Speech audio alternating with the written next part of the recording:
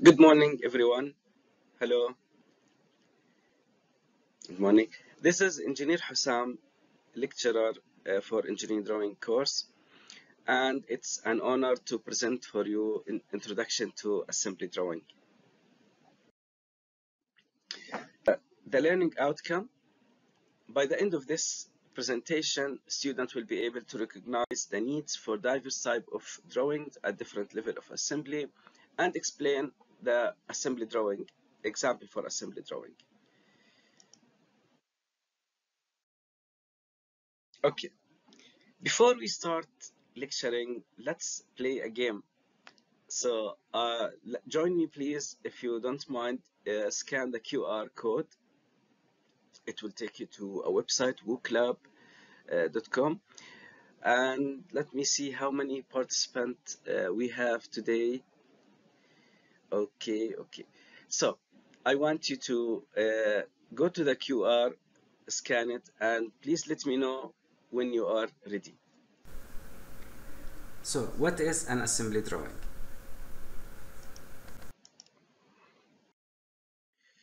Okay.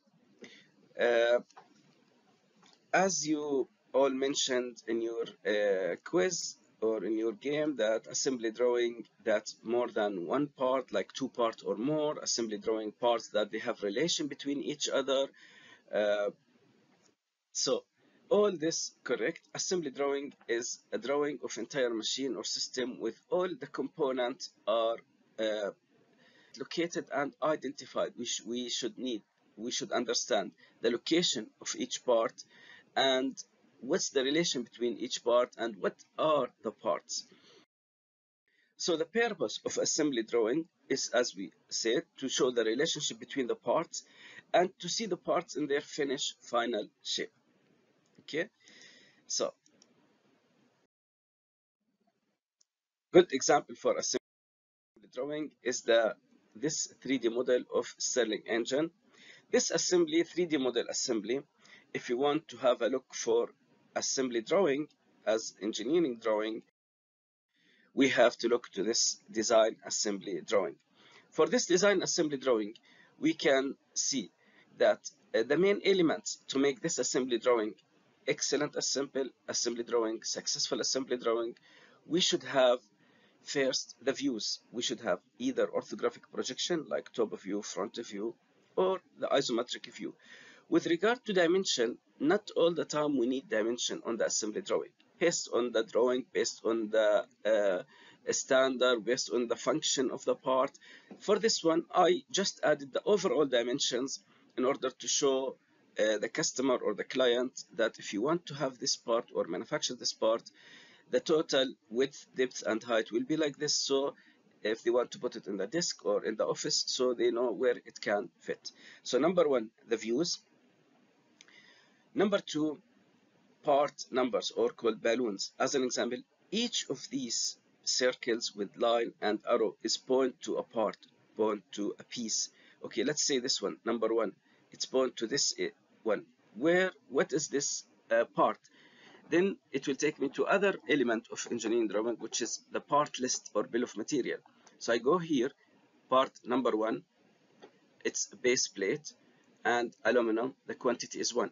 So now I can understand that each part here is reflected on the bill of material. And of course, bill of material is customizable. You can change the column and you can add to it or remove from it. Okay, so the last element of engineering drawing is the title block, which is in this corner here in this area. The title block contains information about the drawing itself. What's the drawing name, what's the company name, what's the drawing number, what's the revision, scale, sheet 1 of 1, or who created the drawing, which standard we are using, third angle or first angle of projection. Now let's move to this small games again to the WooClub. Scan the QR code again, or if you already have it, just let me know. The first question, click on the image itself, click on the WooClub, select which one of these two is assembly or component. Okay, so click on the image. This is for the first question. For the second question, I want to label what are these circles with lines, and also label what's this here table. Okay, just type your answer, please. Okay, various types of assembly at different level. Various type of drawing at different level of assembly. The assembly structure consists of level 0, which is the assembly drawing, and then we have level 1 and level 2 and more. We might end up having 10 or even more levels. Okay, it starts with assembly, and then you might have 2 sub-assemblies or 3 or more. You might have one part that does not belong to assembly. As an example, you have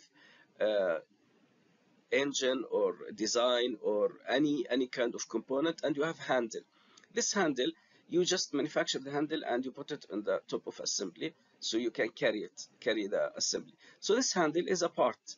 Then you have catalog drawing, which is for standard item. Okay, so let's go into details and explain more about sub-assembly drawing. This is sub-assembly drawing. We have one sub-assembly, and it's depicted here in icon, Autodesk Inventor icon. So this sub-assembly has 2 drawings, another sub-assembly and another part. If you look to the bill of material here to the right side, you will have that you have motor assembly and stop block. This is motor assembly and the stop block. In the green here, it has 3 parts, consists of 3 parts, and the 3 parts are shaft, bearing, and case. If this wasn't clear, let's look at this example here. Here we have main assembly. Here we have sub-assembly, consists of this sub-assembly. These components here, they are divided into 2 sub-assemblies. These 2 as sub-assembly and this as a sub-assembly. Now we have each one of these parts, part, and these 2 bolts are for catalog drawing for standard item.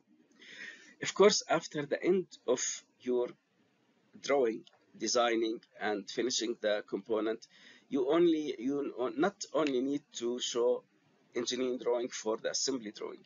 You need to draw or prepare engineering workshop detailed drawing for every single part of your assembly. We might include a standard item like bolt, spring, but just mention that this is a standard item and give the catalog name or the code, how you can buy it. Okay, or you don't need to show them in a separate drawing, but just you have to include them in the bill of material and part list when you're preparing the assembly. Assembly drawing may include exploded view. Exploded view, the best thing about exploded view, it shows you not only the relationship between the parts, but it shows you how the parts, the order of the assembly. I will give you a clear example. See here, you can see first remove the bolt, remove the bracket, remove the pushes, then the roller and the shaft. So if you now you can understand how they are assembled together. Now we have installation assembly. In this case, you don't need dimensions, you don't need, even sometimes you don't need part list. You just put images that it give you instructions, and you can see number 1, put number 2, add to it another block, add another block until you finish with the components. So this will help even kids, even non-educated people, to understand how to install the part. And usually this type of assembly drawing used with manufacture already parts, so you don't need to manufacture or buy. You have the Lego box, you open it, and you want to start assembly. It also applicable for furniture, as an example. Then you might have full section view. Full section view is very useful when you want to see something like injection mode. Injection mode from outside, you cannot clearly see how many cavities we have, how many ejectors, the cooling channel, anything about the mold. You cannot tell. But if you have correct section view with section lines, with all the necessary details, you will be able to understand the component of the mold clearly. You might have different type of section view, like removed section view or revolve section view. Then we have assembly creation method. We have two types of methods. We have top-down versus bottom-up. With regard to top-down, you should think about the entire assembly function and complete assembly function. Draw it as one part. Let's say hair dryer. You draw the hair dryer as a complete drawing. In this case, I draw the helmet, but I will talk about the hair dryer as an example. You complete the 3D model for the entire as a one piece, and then you start to break it down into small sub-assemblies or parts based on the need. As an example, the hair dryer, I might need the button, I split it, I put it alone, I might need place for electric plug or anything. In this case, I have this one as a part and this one as assembly, see part, assembly, and so on. With regard to bottom-up assembly, you start with at part level, and then you start to adjust the size, adjust the hole, adjust the diameter, and then start to put parts on the top of each other. As an example, I want to insert this shaft in this hole, then I want to fix both of them on the base plate, and then I want to move them onto another plate. That's it. Let's play another game about assembly, and I want you to tell me what type of assembly drawing you think this example represents.